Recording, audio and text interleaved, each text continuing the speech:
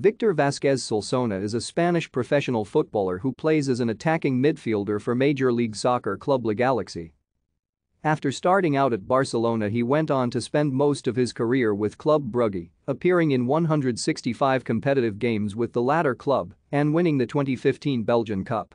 He also competed professionally in Mexico, Canada, and Qatar, winning a domestic treble with Toronto FC in 2017. Born in Barcelona, Catalonia, Vázquez joined the youth system of FC Barcelona at the age of 11. At La Masia, he was part of the iconic class of '87 team, playing alongside future first-team players Cesc Fabregas, Lionel Messi and Gerard Piqué, and being considered at one point to be the best player of the group, ahead of Messi.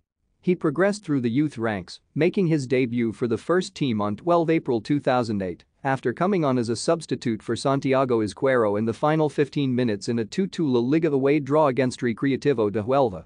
Pep Guardiola called him for the team's pre-season in the following campaign, where he appeared in 3 official games, but none in the domestic league.